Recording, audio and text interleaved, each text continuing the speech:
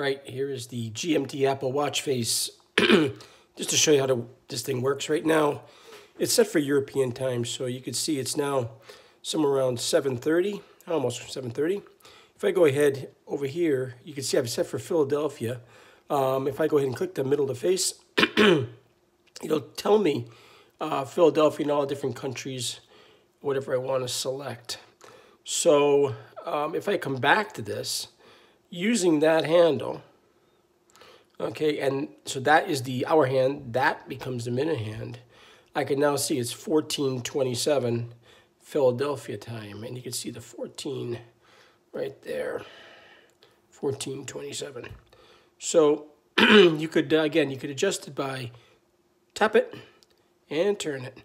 Once you find the one you want, you do have to accept it by clicking the check mark. Hope that helps. GMT Apple Watch face. If you like it, give me a thumbs up.